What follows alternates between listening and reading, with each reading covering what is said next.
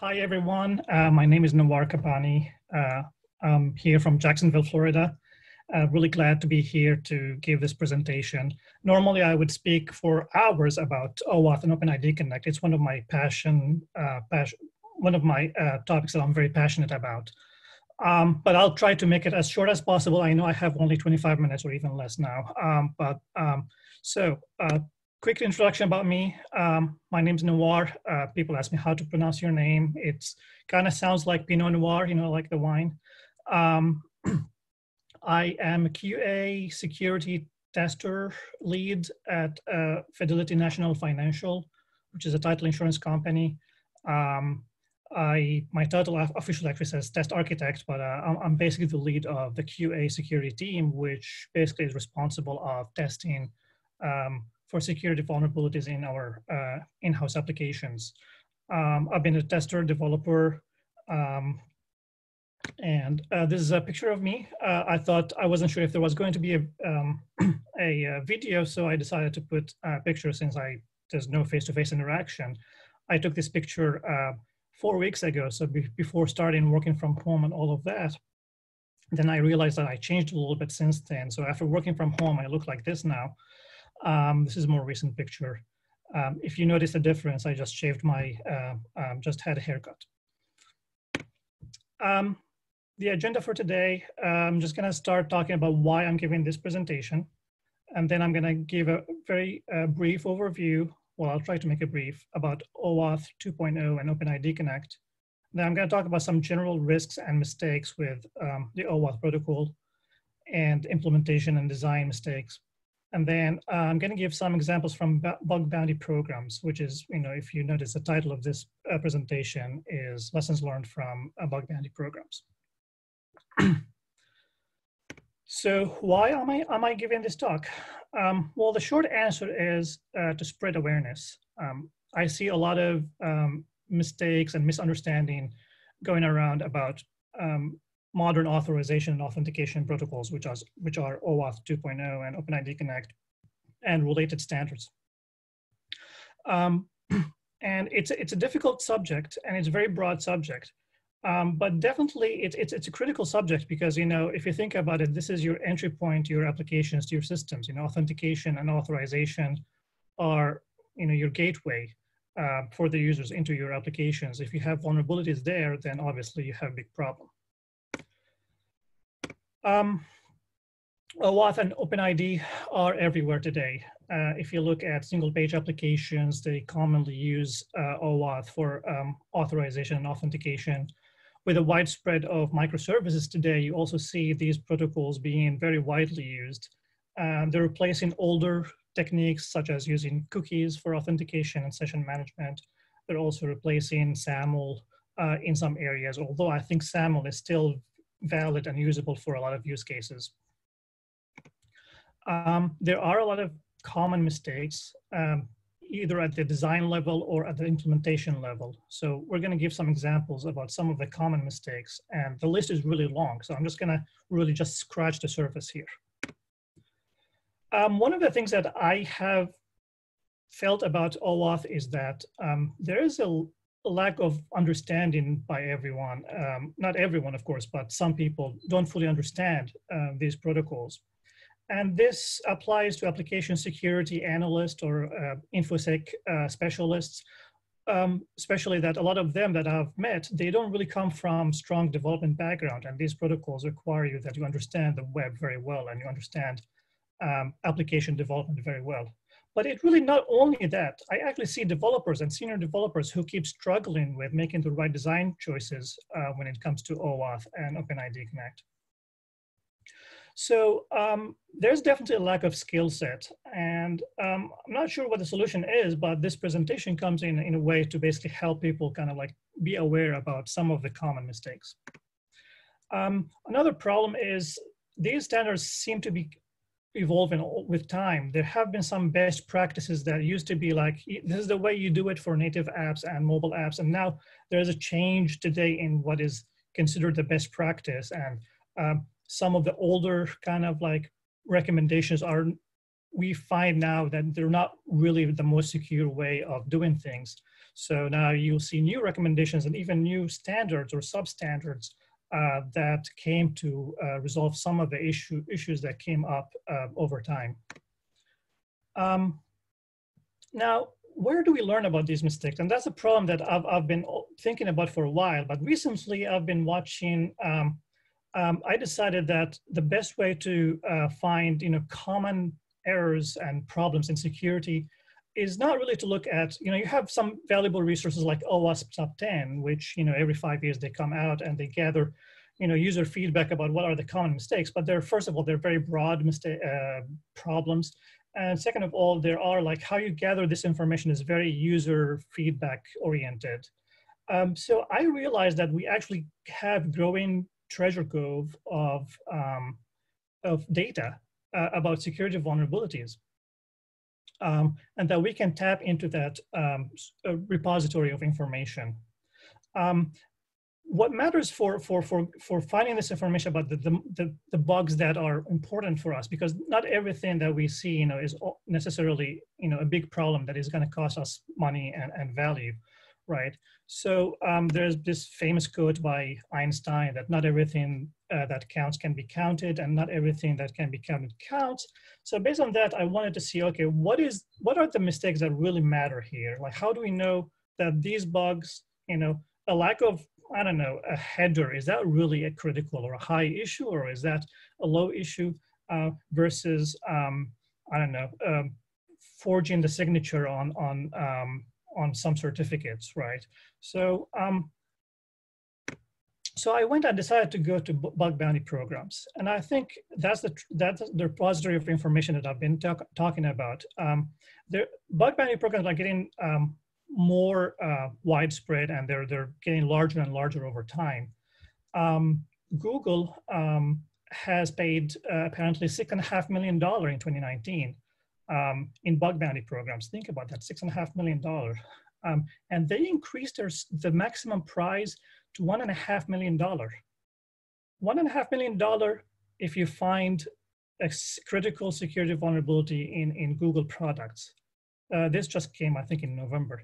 Think about that. One bug could be worth $1.5 million. Apple also increased their maximum limit for bug bounty to $1 million last year. And then you have programs like you see here, HackerOne. The H1 is HackerOne, which is a popular crowdsourcing platform for bug bounty program. And the other one on the right here, you see BugCrowd. HackerOne paid $40 million to their testers last year in 2019, which is apparently more than all of that they've paid in the years before. So this is definitely growing sourcing of bugs. But what's more importantly is that these bugs, a lot of them are publicly disclosed bugs. So you can go and read about them and learn from them. So we have now like unprecedented repository of information that security researchers can use to basically gather empirical information about what is going on in the real world today. These bugs, some of them have value. So not every bug in the bug bounty programs get assigned a reward, and that depends on the policy of the company that is sponsoring the program. But some of them have value assigned. A couple months ago, I remember I was reading PayPal paid about $20,000 for 2 different bugs, each to $20,000, and there were bugs in like the login screen of PayPal. And if you think about it, actually $20,000 doesn't sound that high, because if somebody were to exploit a cross-scripting bug in the login screen of PayPal and steal the passwords of users, that's really critical. And but yeah, so some of them have value, and you can use that value as a proxy measure to kind of like get an idea of how important these bugs. However, this comes with a lot of caveats, and you have to take it with a big grain of salt, because there are 4 different reasons I'm not going to get into right now, but companies have different policies for how to assign money value to bugs, and also different companies have different priorities, I guess. Um, so let me jump right into what is OAuth 2.0. OAuth 2.0 is a protocol that allows users to delegate access to their own resources, the resources they own, to a third-party application. This is a protocol used mainly for API authorization.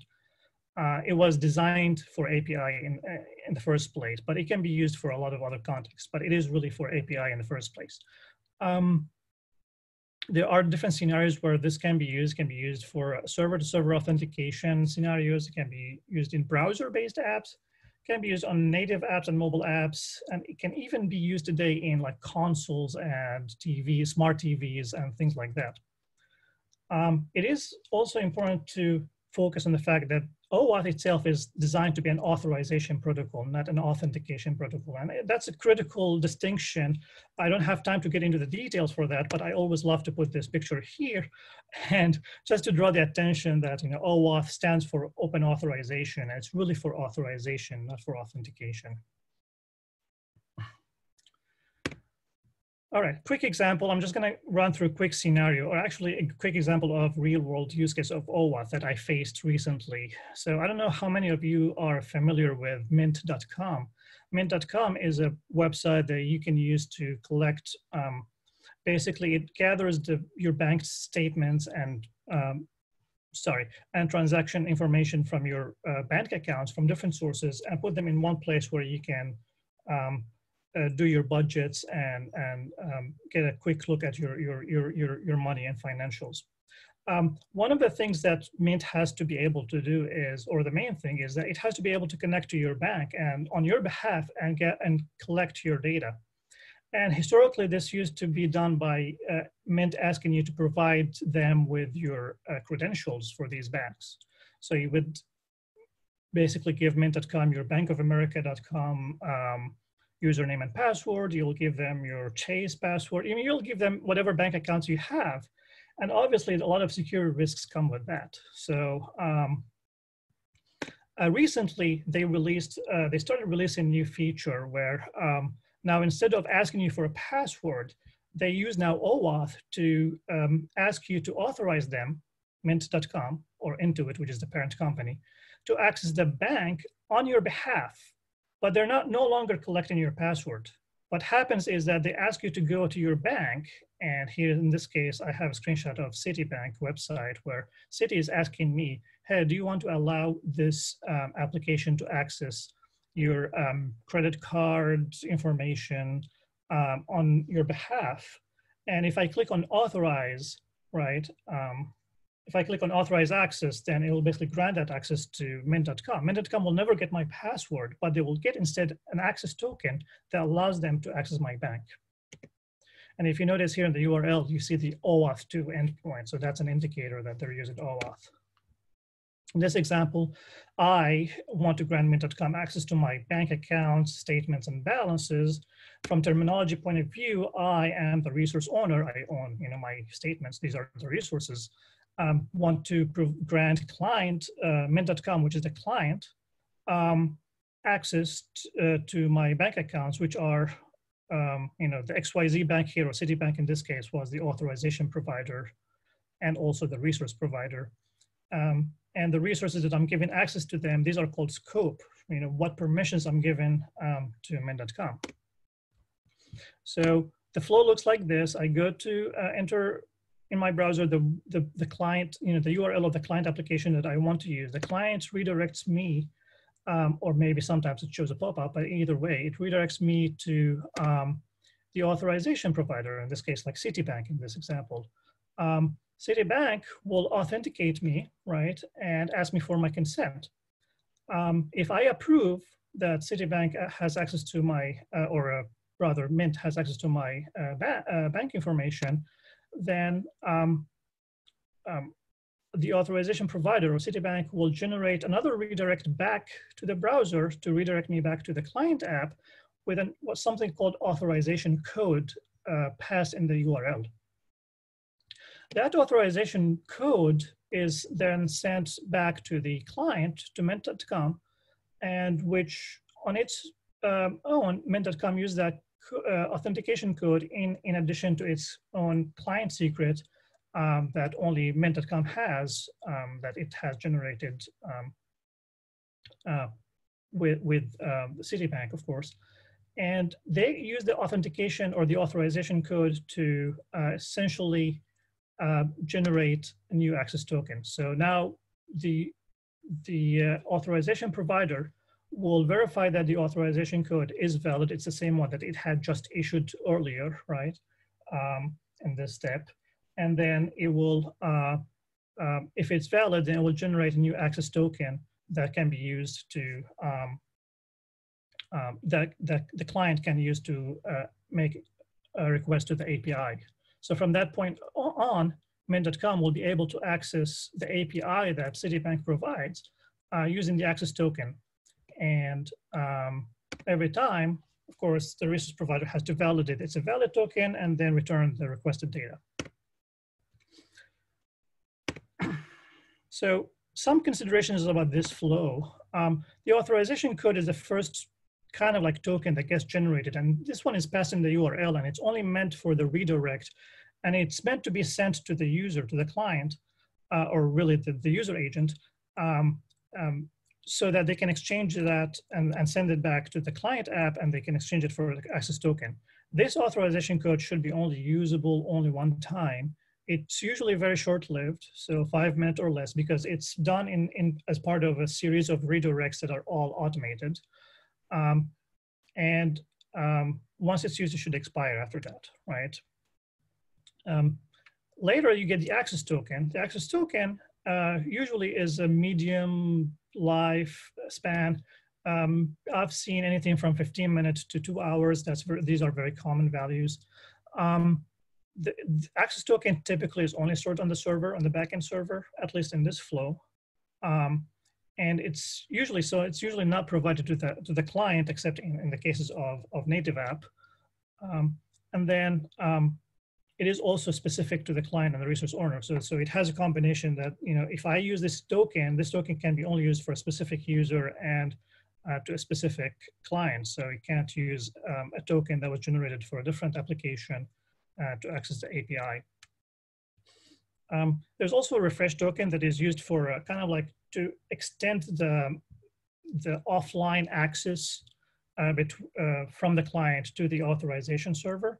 So this way, the client can make API calls to, in this case, Citibank in my example, for indefinite amount of time. Usually, refresh tokens are good until they are revoked. Sometimes they might have some lifespan of like a year or so. They're usually very, very long-lived. They're meant for offline access, and refresh tokens are used to generate new access tokens, since access tokens generally expire within an hour or so. Another security consideration is that the client secret, which I kind of like quickly showed you in the flow, the client secret is usually only used when you have a secure web server that is doing the token exchange flow. You don't want to give this to end users. There's no point in like if you put it in your native app, in your single page application, you have a big problem here. So the client secret can be only used when you have a backend web server that is managing access to the API. There's a state variable that is passed, when the flow starts, the client has to generate a state variable, and at the end of the flow, the client has to verify that the state variable hasn't changed and it's still valid. This is important to prevent some cross-site request forgery attacks. There are also a lot of redirects in this flow, as you noticed. So all of the redirects are always subject to the standard open redirect issues that we've known about for many years in any application. You want to make sure that the redirect is always validated, or the redirect URI is always validated by both the authorization provider and the client. Otherwise, you can end up with situations where a malicious attacker can force the user to get redirected to a malicious site and steal their tokens. The flow that I just described was the authorization code flow. because as you noticed, there was an authorization code that get passed in the redirect flow. There are other flows. There's implicit flow, which is used generally in single page applications and sometimes in native apps like mobile apps. It's becoming less encouraged to be used, let me say that, because it has a problem that it doesn't support client secret. The reason is the client in this case is is an app that the user has access to or has control over, right? Native app or single page application. And you don't want to put client secret there. There's no point, because once you put it there, then it's public. So in this scenario, this flow is generally considered less secure than the authorization code. Resource owner password is even worse flow from security perspective, because in that flow, the client will capture the actual credentials of the user and then pass them to the authorization server. This flow is only recommended for legacy apps where you don't have, like mainframe app, for example, where you don't have a browser, and the only way to invoke or get access tokens is through basically getting the password from the user directly and pass it to the authorization provider. There's client credential flow, which is used in server-to-server authentication. This is more like a service account flow. But then there are a few other flows. The refresh token flow is really a subflow of the above. It can be used with authorization code flow. It's just a way to extend offline access. There's device flow that is more recent, and that you can see now in things where you don't have a web browser, for example, smart TV. If you want to authorize your TV to access your Netflix account, then the device flow is what's used here. Number 7 is authorization code with PKCE. PKCE, actually, this came to solve the issues with the implicit flow where you don't have client secret. This is actually today the recommended flow for native apps, like mobile apps especially, where you're able to invoke a web browser to do the authentication process, but you don't have the ability to use client secret because it's a public client. And then you have SAML-bearer assertion profile that is used for compatibility with SAML authentication flows. Token types, there are 2 main types based on how they work. There are the bearer token, which basically says every time you see a client making a request, if the request has that token, then this request, and if the token is valid, then the request is authorized. The bearer token doesn't change between different requests until it expires, of course. There's another type of token called the MAC token, or message access code token. And this one relies on cryptographic signature of the request. So this, every time you have a new request, basically you hash the request, and using a secret, you generate a token that is only valid for the specific request. This is helpful to prevent kind of like replay attacks. However, I have not seen this flow in practice yet. I've read about it a lot, but I still haven't seen an example of somebody using that flow yet. I'm sure it is there, but I haven't seen it. The bearer token is by far the most common scenario. Then based on format, you have JWT tokens, which is JSON web tokens. That's very common. You'll see it everywhere. But you can also have opaque tokens, which is just like randomly generated long string, right? And those are only comprehensible by the authorization provider. The client cannot see inside them. This is a quick example of what JWT token looks like. There are three parts. Each part is base 64 encoded. The first part is the header, which defines how the token is signed. The second part is the claims, which is who the user is, what they have access to when the token was issued. And the last part is the signature that protects the token from tampering. I'm going to skip OpenID Connect since we're short on time, but very quickly, I really just want to say this is the authentication protocol that was based on OAuth 2.0. So while OAuth 2.0 wasn't intended for authentication, OpenID Connect came to solve the authentication problem, and it really just sits on top of OAuth. Now, I'm going to jump into some examples from what I've seen from bug bounty programs. As I mentioned, HackerOne and BugCrowd are like platforms for where you can see a lot of publicly disclosed vulnerabilities. You just go there and they're public. You don't even have to sign in. You can go there and search for bugs with specific keywords. And this is like a quick search I did, and this is really just part of the screen. I had hundreds of results, but quick results, quick search shows that, on OAuth, I get several, bugs, and some of them are like in big, apps like Uber and Twitter and so on, that were paid thousands of dollars for the people who found these bugs. So if we take a look at a couple of them, this example, this is Twitter, or more specifically Periscope, which is a platform owned by Twitter. In this case, the user or the tester was able to find that there was unvalidated redirect in the redirect URI. So rather than redirecting the user to periscope.tv after they log in with Twitter, they can be redirected back to attacker.com/periscope.tv, which is obviously a malicious site, or example of a malicious site. It's not a real one. This bug, although this is classified here as cross-site scripting, this is not really cross-site scripting. This is an open redirect. This bug was paid $7,000, and I think this is fascinating. And this is very, very, like, if you think about it, it's very simple and basic type of issue. Another example of unvalidated redirects, in this case, Facebook and Uber. A combination of logging into Uber with Facebook. I'm not sure about Facebook. There's no Facebook here, I think. Oh, it is Facebook. Yeah, it is using Facebook login. Essentially, it's more complex here in this scenario. There's a chain of redirects, but they lead out to essentially having the user being redirected to malicious site. This example here is actually cross-site scripting through redirect URL.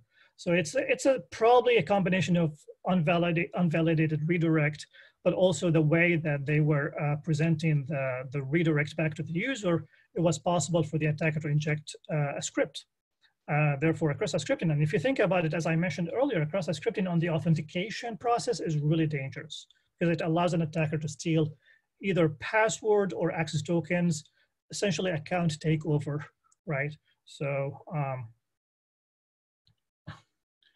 next example, Shopify. It's really a privilege escalation. The details of these bugs were not fully disclosed, but they basically say that there was a lack of validation of the claims in the token that is passed to the Stocky app here, in this case called the Stocky app, part of Shopify. So privilege escalation, if you're not validating the claims, or maybe you're not validating the token is signed by the party that issued the token, then it's easy to tamper with the token and inject whatever you want, and that can lead to either account takeovers or privilege escalation issues. Here's another example of spoofing tokens. In this case, the JWT token was spoofable or forgeable.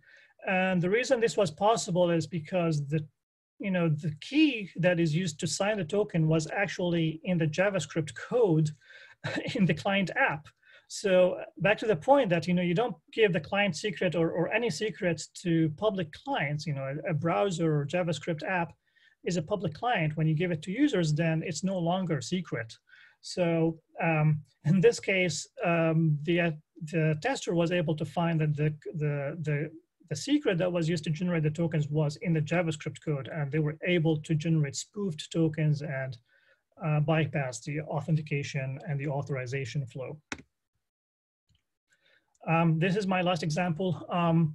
CSRF on OAuth, that seems to be also a pretty common problem, and there are a lot of different techniques to prevent that. The general technique is to use a CSRF token and you validate that. But in the case of OAuth protocol, there's also a state variable that has, value or has importance in preventing CSRF attacks that a lot of developers don't think much about it, because the initial purpose when state parameter was included in the RFC of OAuth, it wasn't meant for security. It wasn't meant for CSRF protection. It was meant to encapsulate the state of the application before the authorization flow happens. But it turned out that it has critical value in preventing CSRF attacks in authorization, actually more like implicit code flows. So I mentioned, again, the token hijacking with CSRF or cross-site request forgery. Again, using the state parameter is critical here. Leaking authorization codes or access tokens through unvalidated redirects, we talked about that. Token hijacking by switching clients. When you validate the access token, you always want to validate that it is meant for the client that generated that token. Sometimes client-side vulnerabilities, cross-site scripting allows you to steer access tokens because, back in the day when we used cookies for managing session, cookies had an HTTP-only flag that, a lot of us are familiar with that is meant to prevent JavaScript from accessing the token. But in the case of a single-page application, for example, where JavaScript needs to access the token because it needs to pass it to the API, there's no equivalent to HTTP only for access tokens. And access tokens are often stored in the web storage, in the web browser storage. So in case you have a cross-site scripting issue, for example, in your application, then your access tokens are immediately exposed to the attacker. Finally, well, not really finally, but exposure of client secret. I mentioned that, this seems to be a pretty common issue, when developers put the client secret in their mobile app, for example, and they release it. A mobile app can be reverse engineered. It's easy to get those client secrets. More things to consider, always enforce HTTPS. I don't even know why I'm mentioning that. Everybody should know that by now.